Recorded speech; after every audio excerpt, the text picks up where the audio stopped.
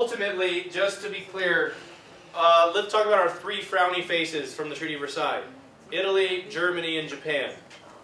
Okay, who are our Axis powers in World War II?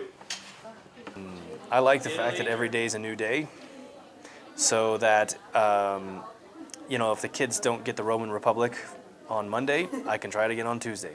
If they get it on Tuesday, I can try it again on Wednesday. So I get a restart button every day, and I kind of like that.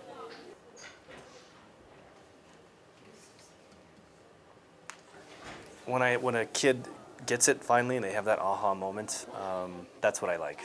When they get an A on a test that they didn't think they could do, or they get a passing score on the AP exam, or they just have a mind-blowing moment. I like those a lot.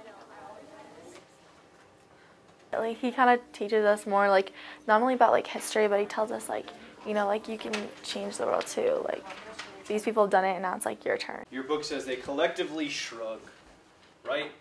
What did anybody care about Japanese